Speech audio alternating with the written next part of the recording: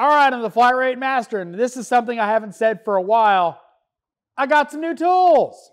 I haven't done these videos for a while because new tools have been pretty far and, well, you know, not a whole lot of stuff has come out that, well, interest me. So, been a minute since I've done one of these videos, so I figured I would bring you along. Now, the first one we're going to talk about, Milwaukee did not send it to me. I paid for it. I bought it with my own money, and that is a Milwaukee Sawzall. The reason I bought this is my old DeWalt has finally bit the dust. It was corded, it was old, it died. So I bought a Milwaukee. If you don't know, it's not a brand new tool. They don't sample it, so had to buy this. This isn't one of those tools that you use often in auto repair, but when you need it, you really need it. Stuck control arm bolts, just saying. So got me that. All right, next tool is from Vim. It is part number STWE12. It is a heavily offset E12 internal torques for BMW starters. Apparently this is something that is really nice to have. So, you know, if you do work on BMWs, you probably already know about this, but if you don't, late model BMW starter bolts, kind of essential.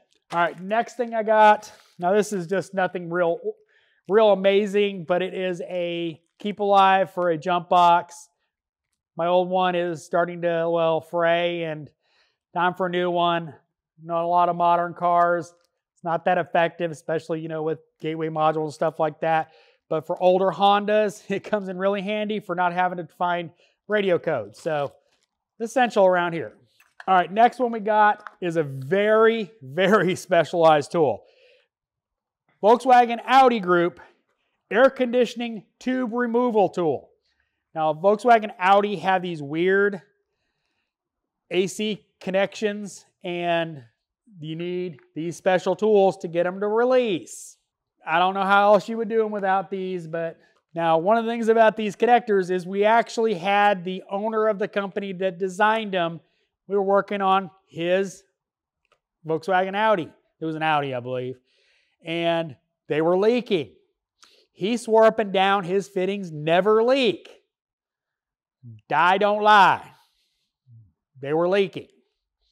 So we had to replace those. Cole did it back a while ago.